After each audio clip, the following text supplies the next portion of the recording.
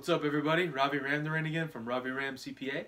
I'm Devin Ramnarain. Hey guys. So let's be honest here. We posted something not too long ago about LeBron James, and it got more views than anything we have ever posted on social media ever. So, and boy, isn't he back at it again. Yeah, so we're gonna give the people what they want and talk about LeBron James. Yep. Let's get right into it. Number one, he could be deemed as a quitter. Do you want to talk a little more about that? I mean, a little bit. I'm not a big sports fanatic. I'm more into hockey than basketball. Mm-hmm. But, you know, whenever your partner takes an interest in something, you know, you take a vested, respectful interest in it as well. Mm-hmm. From what I've seen, as far as LeBron James goes, and the quitting, he just kind of seems like he's kind of skated between the Cavs and the Heat, and then back to the Cavs, and now he's gone. He's a free agent, just kind of doing his own thing. Like, he just kind of seems like a little bit flighty, in my opinion. And oh my gosh, we went to go see a Heat game, the first professional basketball game I've ever seen. About a year and a half ago, yeah. And it was the Heats versus the Cavs. In Miami. The Heats.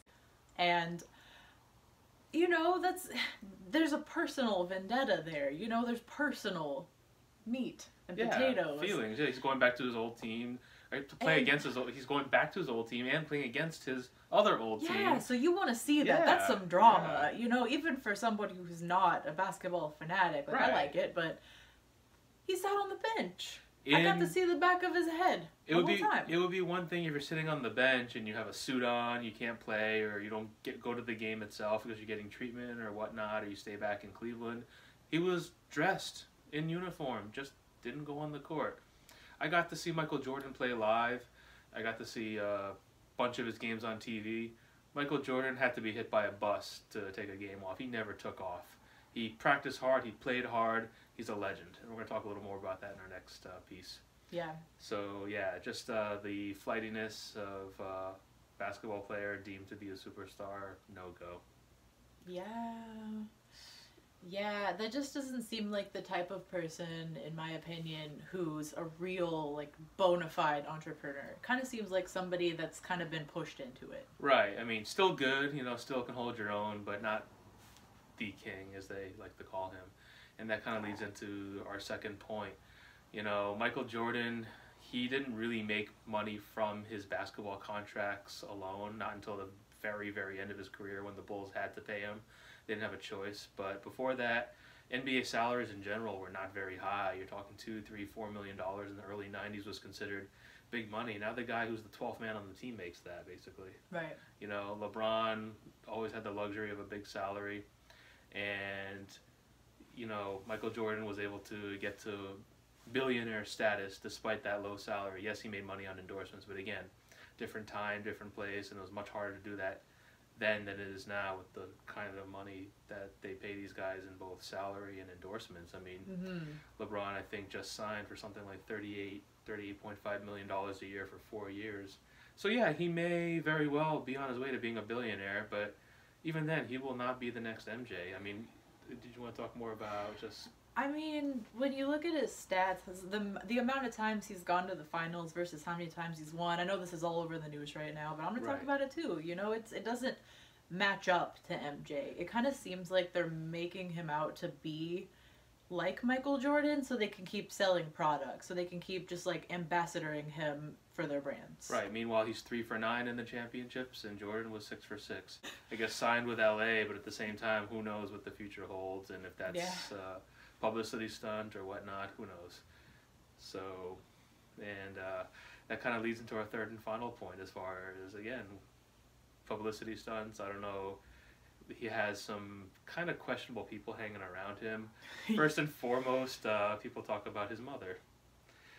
There are rumors of her allegedly dating some rapper not too long ago, and before that, apparently she may or may not have slept with one of his teammates in Cleveland, forcing him to leave Cleveland because everyone knew about it and he didn't. Gives new meaning to the word rim job. Whoa!